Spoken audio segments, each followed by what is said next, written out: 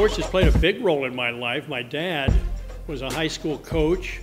He was a teacher in Wilmington, Delaware, so I was constantly around the sports scene with him as a little boy growing up. And then he took me to my first Major League Baseball game.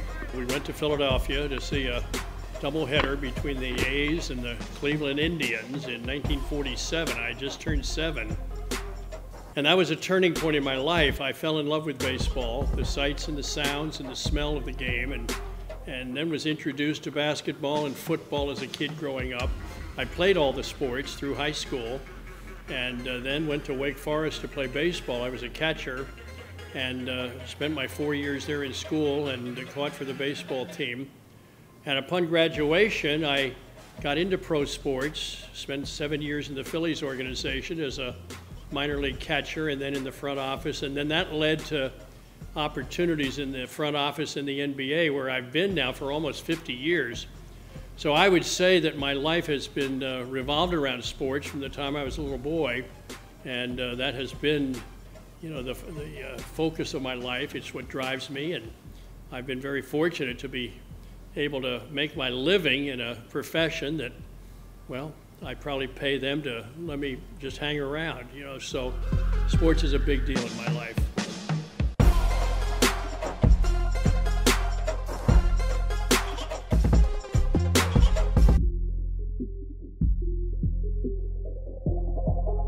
Faith has been a big part of my life. I grew up in a church-going home. My mother took me to church and Sunday school every Sunday, and then I ended up at a Baptist college at Wake Forest. But really my faith became very real to me at age 27. I was running the Phillies minor league ball club in Spartanburg, South Carolina, seeking success in my field, but really trying to find myself and find my roots and what really was important in life. The claims of Christ were presented to me in a number of different ways, and I realized at some point I was going to have to make a decision to become a follower of Jesus. And so at the age of 27, I made that decision. It was a life changer for me. Everything radically changed in my life when I became a Christian and became a follower of Christ, and that was really an important moment in my life. I was 27, as I mentioned, so if my math is right, you know, that's almost 50 years ago. So the Lord has been very good to me, very faithful to me, seen me through some rough times, but I really have had a major change when Jesus became real to me and I made a decision to accept him.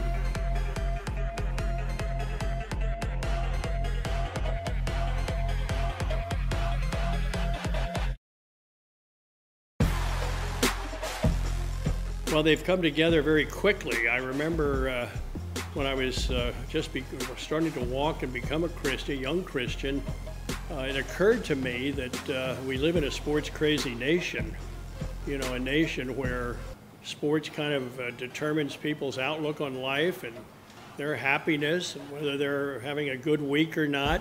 They're crazy about their teams and their athletes. And then it occurred to me that athletes are being called upon to sell and endorse every product in the world. Why not the Christian faith?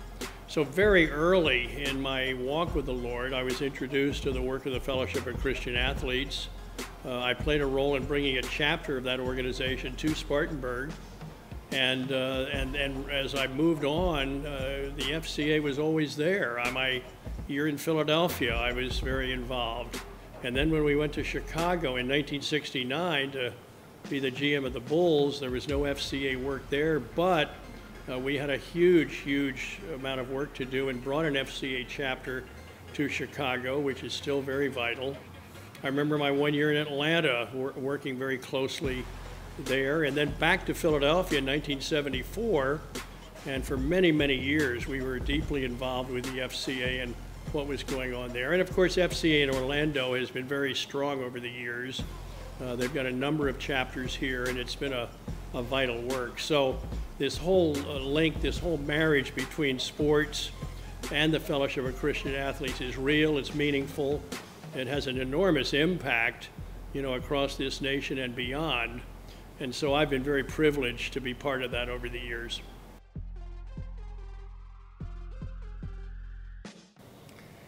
Well, when I have an opportunity to talk and share my life with the young people of America, I tell them a number of things. First of all, make sure you're getting a good education. It's so important, and as you prepare to go to college, you want to be in the driver's seat where you can determine where you end up, and a lot of that's going to hinge on how well you do in school. That's awfully important. And if you're a young athlete, take sports seriously.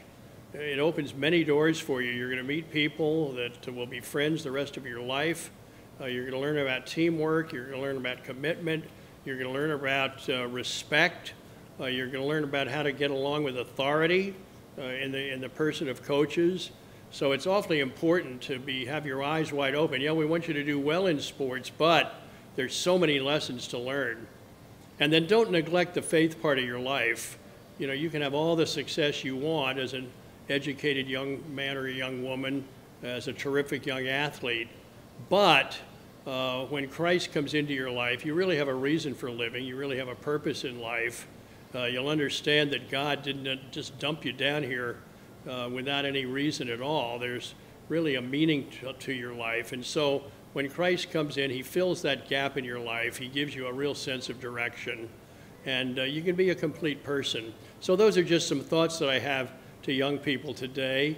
I've shared those messages many times. I've shared them with my own children and grandchildren.